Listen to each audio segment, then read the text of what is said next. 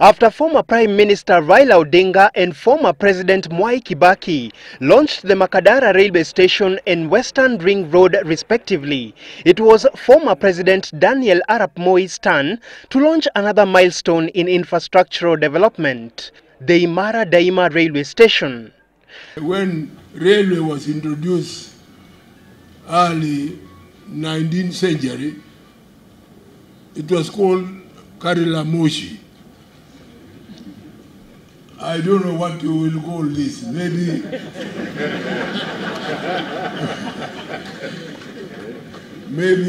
Karila steamer.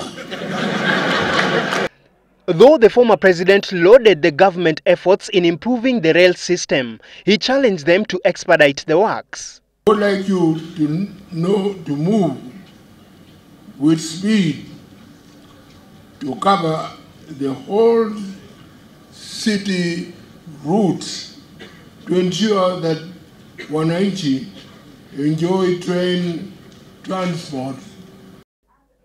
The former head of state also called upon Kenyans to jealously guard the country's rail infrastructure against vandals. I would like wananchi to ensure that they don't misuse or vandalize the facilities provided for the train services.